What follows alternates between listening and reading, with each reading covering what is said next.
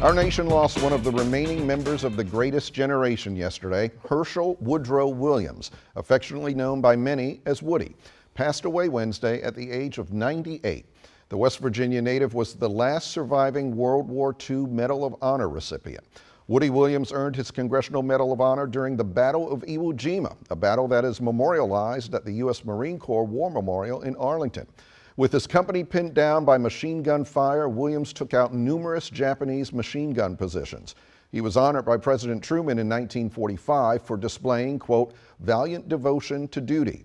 Woody Williams, who later claimed he had no memory of that day, said the award was never about him. I've been in the Medal of Honor Society since 1947, but most of them will say, it doesn't belong to me.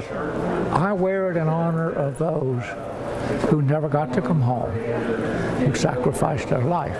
Following his service in the Marine Corps, he continued to serve his country. He worked in Veterans Affairs for decades and later created a foundation to support Gold Star families that had lost a loved one fighting in the defense of our country.